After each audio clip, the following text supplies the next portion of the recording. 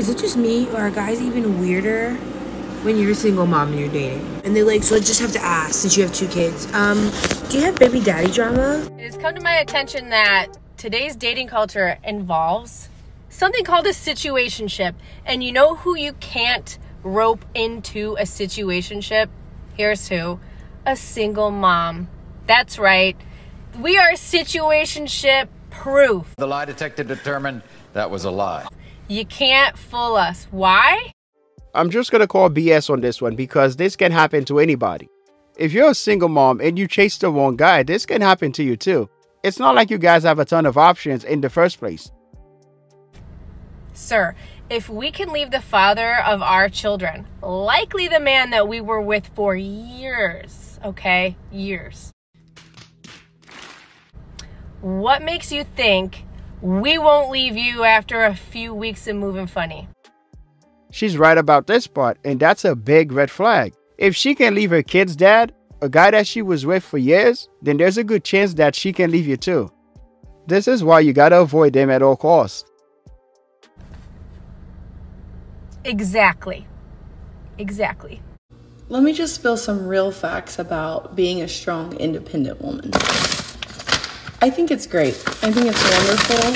However, I had such a strong urge to make sure nobody could help me do anything because I was a single mom and I didn't want people to think I needed saving or rescuing. So I always just overpowered that part of anyone trying to do anything for me. I wouldn't let them. Yeah, that's usually the case. But as she gets older, things are going to change. And I'm at that point now in my life. I'm 38. What?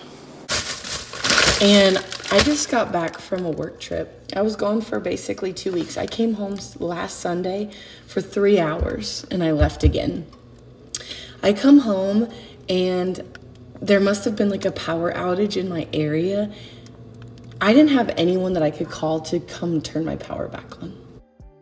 She should have called the utility company for that because that's their job. If there's an outage in your area, then most of the time they'll fix it. I don't have any sort of teammate to fill in those gaps for me. But what I mean to say is that I found myself at this place in my life where I've put myself in this position that it's actually hard for anyone to love me, right? Are you serious? This is what happens when you tell men that you don't need them over and over. This is what happens when you believe in those lies. You find yourself at almost 40, single, and there's nobody to help you. Because it's just I've put up such this I can do this, I've got that, and that's great. And I love it, but I don't want to be strong and independent anymore. I'm so sick of it. And I know the right person's going to come along and love all of those things about me and then be look, I got you. She just now realized that it was all a lie.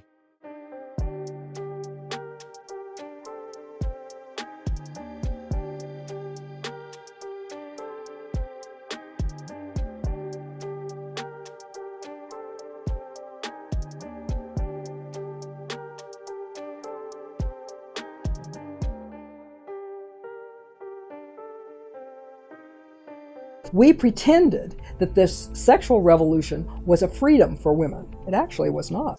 Yes, she was conned and she was sold a bad lie. They're not going to let me do it. They're I got you.